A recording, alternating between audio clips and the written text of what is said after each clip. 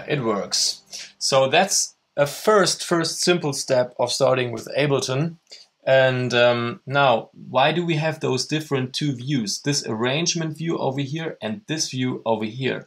Notice if you don't have no MIDI external devices, you don't have this blue square over here, but don't worry about that now.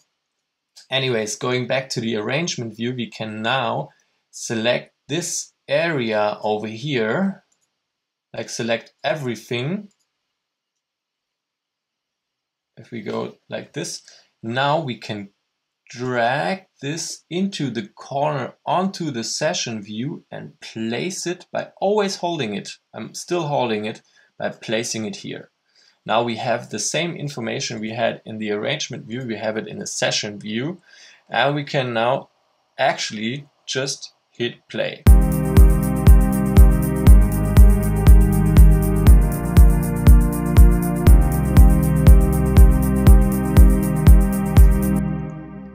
So this is pretty cool for playing live, because you could like activate a channel and deactivate a channel like this over here, or you could do the same thing here.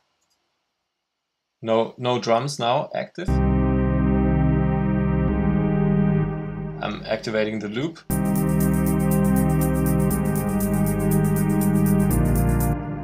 And the kick.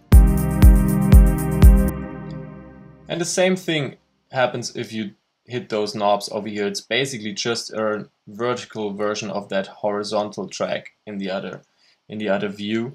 And you can mess around. You could start playing a set maybe by just playing the instruments.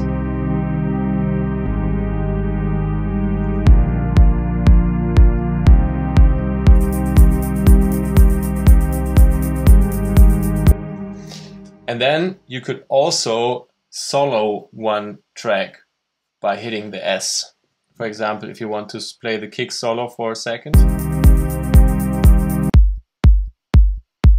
you just hit that knob over here and play it solo.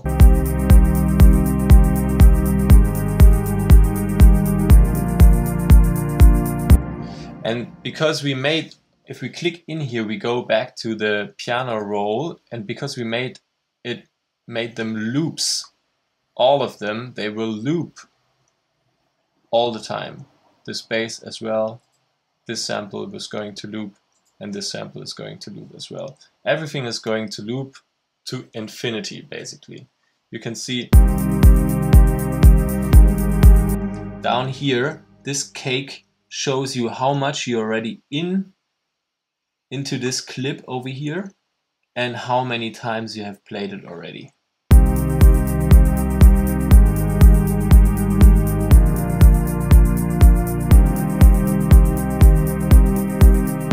Now we have played this 2 times, this 2 times, and these two already played 5 times. So, because they're 4 times shorter than those two. I hope you enjoyed the tutorial. Check our other tutorials, we have a lot more. And subscribe to our channel, and see you next time. Bye.